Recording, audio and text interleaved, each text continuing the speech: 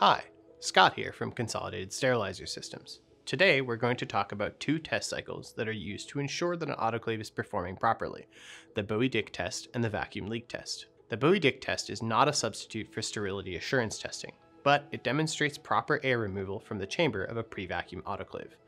Pockets of cool air act as a barrier that prevents steam from penetrating the load. This means that air must be removed by a vacuum.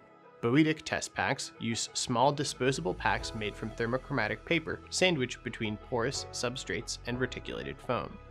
Before running a Bowie-Dick test, it is important to run a warm-up cycle in the autoclave first. This will remove any residual air in the plumbing of the autoclave and ensure that the chamber and jacket are fully up to temperature.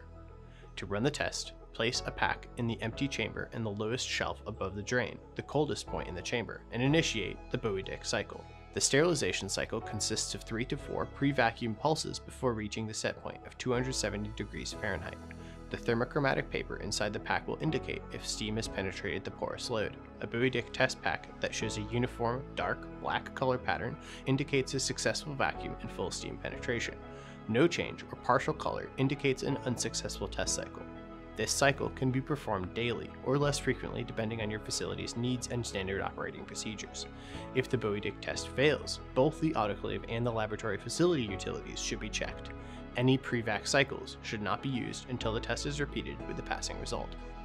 Now let's switch gears and talk about the vacuum leak test. This test is used to determine the airtight integrity of a pre-vacuum autoclave's chamber and plumbing system.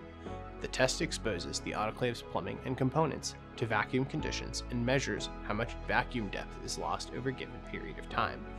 A typical vacuum leak test cycle will consist of 3 vacuum and pressure pulses, followed by a 15-minute dwell period of deep vacuum.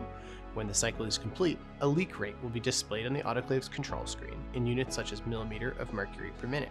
The pass-fail criteria for a vacuum leak test is ultimately determined by the specifications of the user, but industry standards call for an average leak rate of 1 millimeter of mercury per minute or less. The frequency of the test depends on the facility's standard operating procedures and risk tolerance. Regularly performing a vacuum leak test allows greater confidence in the integrity of the chamber and plumbing. Laboratory autoclaves are calibrated when they're installed, but it's important to periodically ensure that they are operating properly. The Bowie-Dick test and vacuum leak test are simple operational checks that you should incorporate into your SOPs. And that's it.